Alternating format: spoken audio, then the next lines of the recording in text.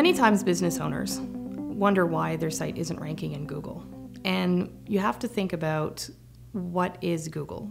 Google, for any particular search, has millions of pages that it could rank, and really only the top 10 of those millions of pages are the ones that gets to rank in Google.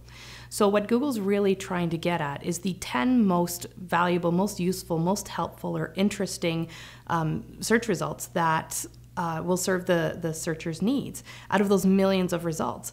So when you're looking at search results, you have to look at your pages and think, are my pages better than that million, 2 million, 10 million results that Google could serve up? So one thing that Google has been very consistent on is knowing who their customer is. Google's customer is the searcher. They've been very consistent about this over time. If Google can make sure that their searchers find what they're looking for as quickly as possible, then people will keep going back to Google to find what they're looking for. And that means that Google has a big audience that they can serve ads to, and they can continue making money and be a profitable company. So Google's focus is on making sure that the customer gets the most valuable and useful page that they can.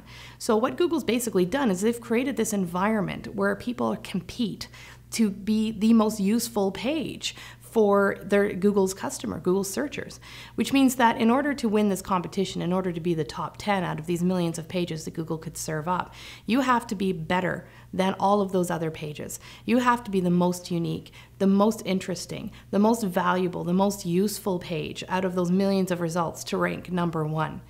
Now, Google's in the past has had some trouble measuring what is the most useful page, but they're getting better as time goes on. Google makes hundreds of tweaks to its algorithm every single year, and all of them have the aim of improving the way they measure quality results.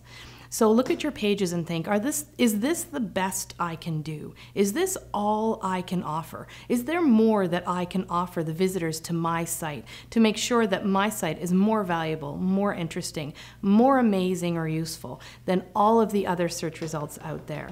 And be constantly striving to improve your pages, to make sure that you're competing effectively in this competitive environment that Google set up. So always make sure that you have the best, most unique content, quality content, that people are talking about you, linking to you, and sharing your site with others. And that'll prove to Google that you are the best result out of those millions of pages that they could serve. And that's when you get onto the first results of Google.